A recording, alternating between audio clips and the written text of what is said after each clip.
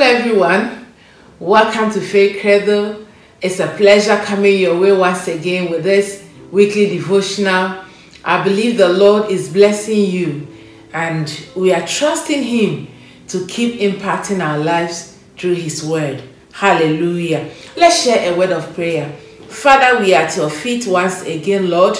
Help us to understand your word and grace us to be able to live it. In Jesus' mighty name, amen.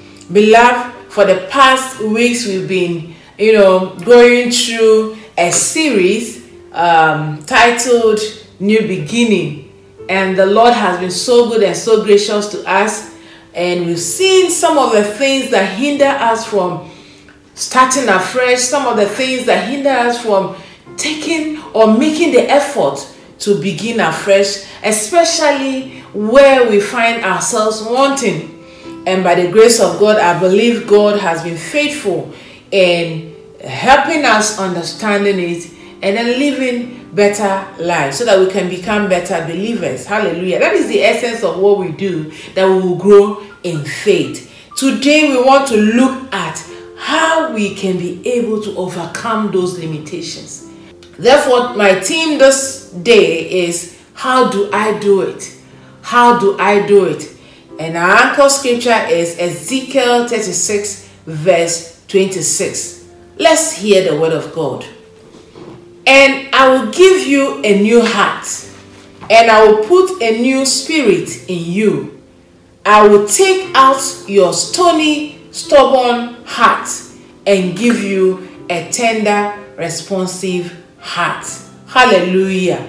That is the word of God. He will give us a new heart and a new spirit, and remove from us those stubborn, stony hearts that have hindered us from hearing His word and applying His word. So what are the ways that we can do, or what are the things that we can do in order to start afresh, in order to overcome the limitations that have hindered us from achieving the counsel of God for our lives? Number one, and it is a very important point, is prayer.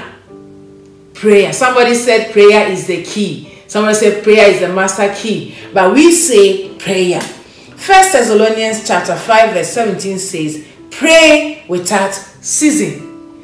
Pray without ceasing. And that is exactly what it should be for anyone who wants to start afresh, for anyone that wants to start something new, for anyone that wants to make something out of your life. The most important thing you need to do is to pray.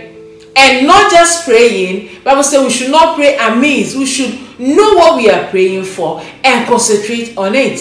Hallelujah. The more we pray, the more we connect to God, and the more we know God's agenda for our lives. Remember, prayer is not just us saying the things we need or what we want God to do for us. No, it also means us listening to God and taking instructions from God as to how we should be able to do the things we should do. The more we pray, the more our trust in God deepens. The more we believe Him, the more we rely on Him. Hallelujah. And the more our fears are weakened, and we are able to take that step of faith and move forward in life. Jeremiah 29 verse 12 says, then you will call upon me and come and pray to me, and I will hear you.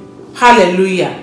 It said, then we will call upon Him, and as we do, He, the Lord, will hear us, and then we'll be able to do as He said. Child of God, if you want to break camp, if you want to start afresh, if you want to make meaning out of your situation, if you want to see yourself succeeding for that project you are starting afresh, I want to encourage you to lay hold of prayer and pray, and God is going to see you through. Hallelujah. Number two, we should learn to lean on and depend absolutely on the Holy Spirit at all times. Lean on and depend absolutely on the Holy Spirit at all times. And I want to illustrate this for you. Let me share something that happened to me some time back. So one day I needed to get a cream, and this is not a popular cream, and I had a direction there's a particular open market where you can go and get that cream. You know how our markets are in Africa. And so I went to that place where I actually thought I would get the cream. I went to the shop, all, you know, so boldly, confidently, let me put that way, confidently that I was going to get that cream there. Lo and behold, the cream was not there. And I asked them, how can I get it? And they said, oh, why don't you call the number? Why don't you do this? But I've been told that that is exactly where you get that cream. As I stepped out of that shop, I prayed a simple prayer. I said, Holy Spirit, I don't know where I'm going to get this cream, but I know that I need it, and I know that I will get it here. Direct me to where I am going to get it. Beloved, you will not believe it. I started walking towards the car where I've parked my car. And I was like, why am I going to where I've parked my car? That means I'm going away. But I've prayed and I believe the Lord. So I started walking towards where I parked the car. All of a sudden, I stopped, took a left turn, and I continued walking again. Then I stopped again in front of an open stall, a small stall. And where I stopped, there was nothing. It was full stalls that were there. It was they don't sell anything that had any relationship with what I'm looking for. I stopped there and I asked the lady, I need so and so cream. And she called her neighbor and said, she could just call the neighbor and say, somebody want to buy this. It's unbelievable. I was so shocked. There's nothing in my wildest imagination that would tell me that I would get that cream at that point. In fact, the woman had to reach out to where she has packed certain things and retrieve the cream and sold it to me. And it dawned on me that this is nothing but the hand of God. Why am I sharing this with you? If we can rely on God to lead us in certain things that are as simple, as mundane, let me put it that way, as something I need to buy in a market, why can't we trust God for the big things in our life? Hallelujah. Trust God. If God can lead me to exactly where I can get that cream in a very big open market, God led me step by step and I got it. In fact, I was so amazed at the love of God, at the guidance of God, at the way the Holy Spirit leads us. And He gave me a kind of assurance that I can trust in this God. Child of God, I want to encourage you. I don't know the area you will want to start afresh. I don't know the area that you are facing challenges in your life. I don't know even the number of times that you have tried and you have not succeeded. I want to encourage you. Make the Holy Spirit your friend. He's not just there, to lead us in spiritual things. He is our friend. He is our comforter. He is our guardian. He guides us at every point in life. If we can only cultivate that attitude of having fellowship, a sweet rapport with Him, sharing the things, our intimate things with Him, I want to, encourage you. The Holy Spirit has never disappointed me, and He will not disappoint you. And there are countless testimonies of how the Holy Spirit always guides us, even when we are doing our transactions, even the partners we can partner with, even the way we should send our money, handle our money on everything, even in our relationship. The Holy Spirit knows everything, and He will teach us. I want to encourage you, lean on Him. Trust on Him, not just for the big things, even for the smaller things. And you are going to see how He's going to, lead you. We are lost, confused, terrified, and need a helper. And at every point we feel such emotions, He is there. He is the counselor that will direct us. And remember, the Holy Spirit, the most beautiful aspect of it is that He does not judge us. When we make mistakes, men are prone to judging us. Men are prone to telling us, you could have done it this way. Why did you behave this way? But the Holy Spirit, He will not be that harsh. He will not judge us. Hallelujah. He will correct us.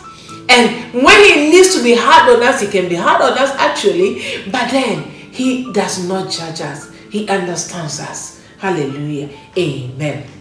John 14:16 to 18 says something. I want to read it for you. He said, and I will ask the Father, and He will give you another helper to be with you forever, even the Spirit of truth, whom the world cannot receive, because it neither sees him nor knows him. You know him, for he dwells with you and will be in you.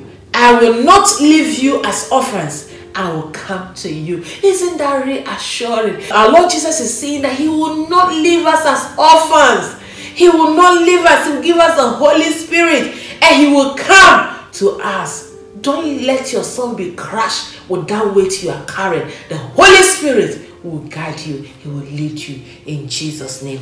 Amen. Number 3, get up and move. That's the number 3, way to start afresh or to overcome is to get up and move.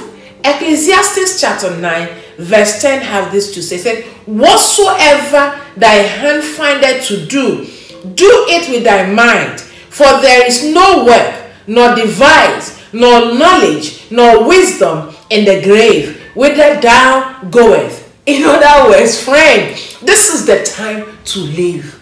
In the grave, there is no work. Yes, there's no device, there's no knowledge, there's no wisdom. Once you are done with this earth, once you cross over, those things are no more relevant. So this is the time for you to get up and live. Don't allow procrastination. Don't allow fear. Don't allow, the fear of man, the fear of what people will do, hinder you from doing what you ought to do. Get up today. Make the most of what God has offered you in life. Take that step today. Break up your fallow ground, and it will be done. It is doable. Do it. Just do it. Hallelujah. And may God be your helper in Jesus' name. Number 4, and the final for this section, is apply discipline to whatever you do. Apply discipline to whatever you do. Sit down and plan. Seek knowledge and understanding in the areas of interest. Take counsel. Execute your plans. And if you don't succeed, try again. Let me mention this again. It says, sit down and plan. Seek knowledge and understanding in your area of interest. Take counsel from those who have been there before, or those who have knowledge about what you want to do. Execute your plans. And if you don't succeed, try again. Listen, my dear friend, nothing succeeds without you disciplining yourself. Discipline your appetite. Discipline the places you go. Discipline the kind of friends you allow yourself to make. Discipline the conversations you allow yourself to engage with people. Discipline the things you wear. Discipline the things you eat. Hallelujah. When you apply discipline to your life, you will realize that things will begin to fall into place. Look at what the word of God says in Hebrews chapter 12 verse 11. Look at it. It said, no discipline seems pleasant at the time, but painful. Later on, however, it produces a harvest of righteousness and peace for those who have been trained by it. Hallelujah. Even the Bible acknowledges it, that no discipline seems pleasant. To be disciplined is not an easy thing. It means that if you're somebody who is given to, doing the way you want to live your life, you live the way you want to live your life. It means that you now have to organize yourself and sit down. If you're one who is used to walking about, gallivanting around at every time, it means that you need to learn how to stay at one place. If you are one who is given to jumping from one project to another project, you start, you don't see the end of the project, you jump to another one. It is time to sit down and wait. Patiently wait for your project to mature, and you can see the fruit of your labor. Hallelujah. Nobody builds without being disciplined. Count the cost. Count what you need, to achieve that dream. Sit down and plan. Hallelujah. And if you check those who have been successful in the things they do, many of them have done it over and over again. Many have failed, but they sat down and they tried again. Don't just wish it. Don't just dream it, but have the tenacity to sit down and be disciplined in what you want to achieve. And as you do, trust me, you are going to see results in that area. Hallelujah. May God be your helper, and may the Holy Spirit also be your guide as you do all these things. May God bless you in Jesus' name. Amen. Now, question for this week. How is your relationship with the Holy Spirit? Can you confidently call upon Him? Amen. Action point. Make a list of the areas you need the Holy Spirit's help today. Make a list of the areas you need the help of the Holy Spirit today. Amen. Do that and you see yourself following Him. Hallelujah. Now, our faith declaration for today.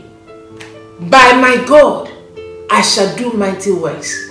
By strength shall no man prevail. By the help of the Holy Spirit, I shall prevail. This week, I step out in faith, trusting the Holy Spirit. I shall do mighty works in Jesus' name. Amen. Hallelujah. May it be so according to your words in Jesus' mighty name. Amen. Bible reading for today, day 1, Ezekiel 36, verse 26. Day 2, 1 Peter 1:3. Day 3, Isaiah 65, verse 17. Day 4, John 14:16. And also verse 26. Day 5, Romans 5, verse 5. Day 6, Hebrews 12:11. And finally, day 7, 1 Thessalonians 5, verse 17. Let's share a word of prayer. Dear Lord, be our helper, be our guide, even as we purpose to start afresh. Lord, help us. As the challenges come, Lord, help us to be able to overcome. Fill our mouth with testimonies in Jesus' mighty name. Amen. It's been a pleasure, precious one. And I believe the Lord is going to help you. Believe you me, as you rely on the Holy Spirit, He will come through for you. Remember, share this clip so that other people can also be blessed. And don't hesitate to get in touch if need be. The Lord bless you and have a pleasant week. Amen.